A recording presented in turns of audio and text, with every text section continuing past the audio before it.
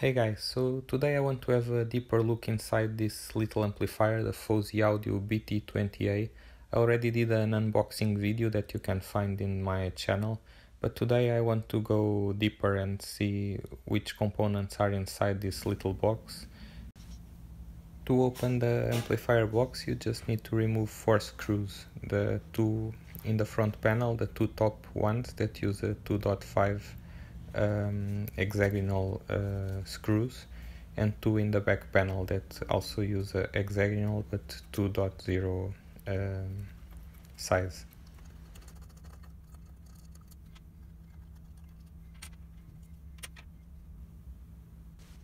After removing the 4 screws, the top of the box just comes out and you can see the inside of the amplifier.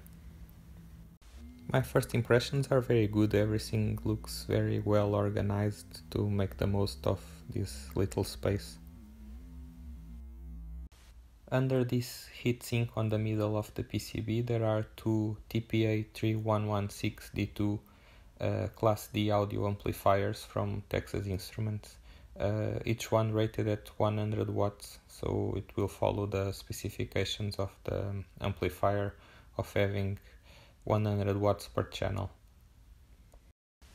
The next thing that stands out in this amplifier are these big 4 capacitors that are input capacitors that are used in most audio amplifiers to reduce the AC interference and also to improve the power supply capability of the amplifier. Usually the larger the capacitor, the more charge is available for the amplifier when it needs it. In this case it seems that the designer of this amplifier used 1000 microfarad 25 volt capacitors from Samyang. We also have here near the output terminals that will be connected to the external speakers these two LC filters that act as low band filters, and they are even recommended on the manual of the amplifier chips from Texas Instruments to be added as close as possible to the output. So this was followed by the designer of this amplifier. Another interesting component of this board is the Bluetooth Qualcomm chip. It's the QCC3003, and if you look on the internet it's a Bluetooth 5.0 chip that uses dual mode Bluetooth, so it can switch between the low energy Bluetooth mode and the normal one. And because this is an amplifier that can use two types of inputs, the Bluetooth and the analog RCA line in, they had to use this little white component that's Omron G6K2PY, that it's a low signal relay and acts as an audio input signal selector.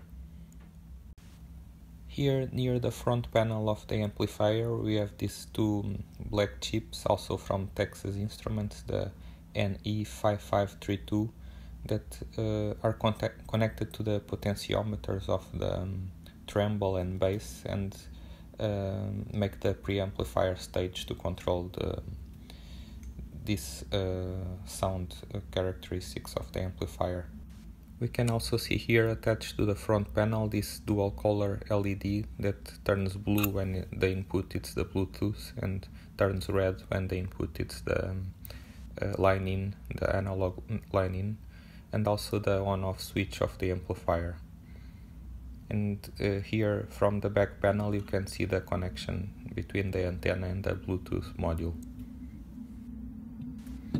If you want to completely remove the PCB from the metal case, you'll need to remove the 3 buttons in the front of the amplifier and also the 2 screws in the back panel, the bottom ones, and after that the board just slides attached to the back panel.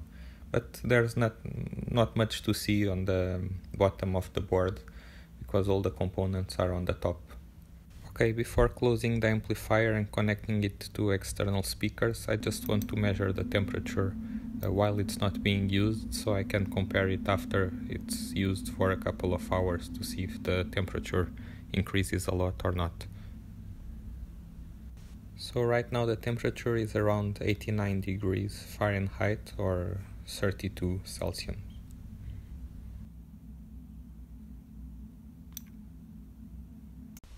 Alright, so to test this amplifier I've connected it to a couple of external speakers from Yamaha, and I'll be using just free music from YouTube. I'll place on the description below the link to this music. It's the best free music of 2019. So I'll leave it playing for a couple of minutes in this video, and after I'll leave the amplifier running for a couple of hours, and in the end I'll measure the temperature of the internal components again.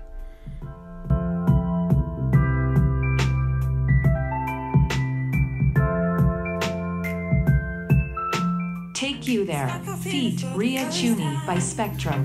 Been thinking about you all night. I've been searching for this all my life. You're just my type. I've been looking for a boy who can treat me right. Your dark hair. Help You Out, feat. Jonathan Robbins by Lionel Casio. I can help you out. I can help you out. I can help you out. After the Rain by Rex Lambo.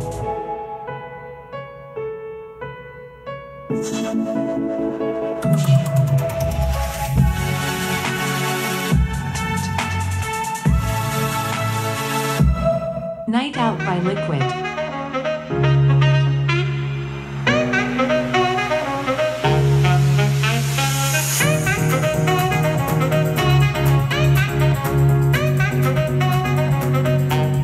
Finally by Lockspeeds.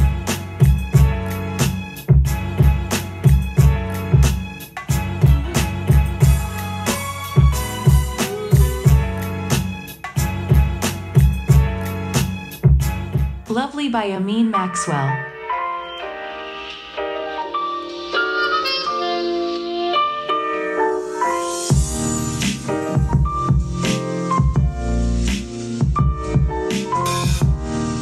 Bad Love by Noel.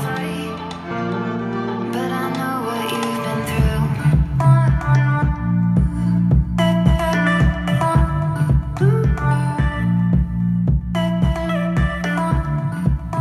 I'm Just Good by Joni Grimes.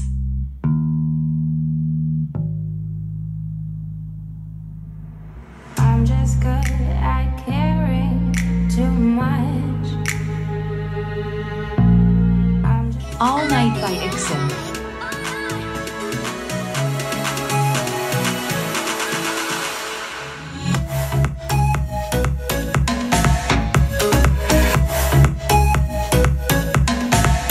I Saw a Ghost Last Night by Lionel Casio.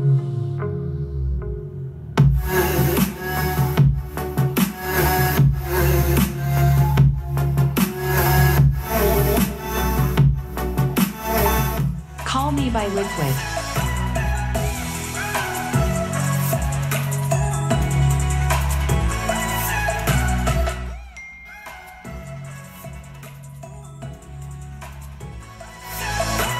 I Don't Need You to Say Anything by La Gang.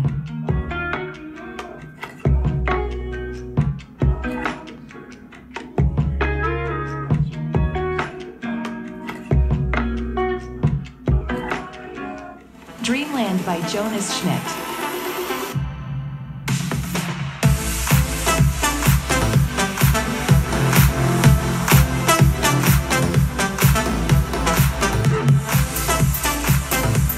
I Miss You by Love Lee.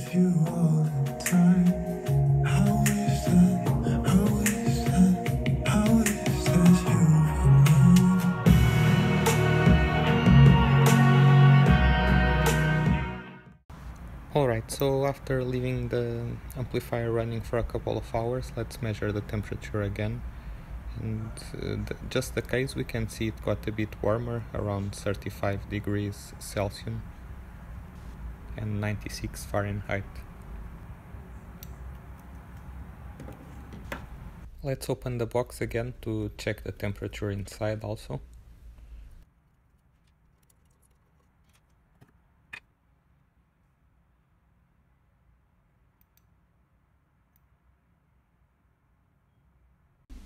Okay, and inside we can see that the temperature increased a bit, but not by so much. The maximum temperature reads I can get, it's around 55 degrees Celsius, or around 130 Fahrenheit. So I think the temperature management of this little amplifier, it's pretty good. I think it should last a lot of time because it doesn't get too hot. Well, in the end, I think this is very good value for money. It's more than enough to fill a small room with good sound, and I can definitely hear the difference between this and some cheaper options I got from AliExpress.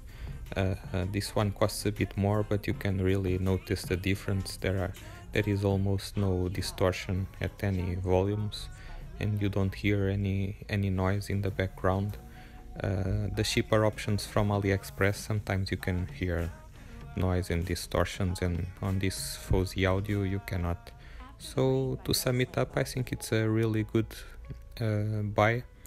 And okay, I'll leave in the description below some links to the main components I found inside this amplifier, and let me know if you have any questions or comments.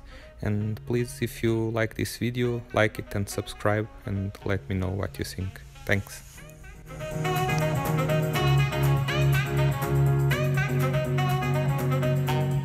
Finally by Lockspeeds.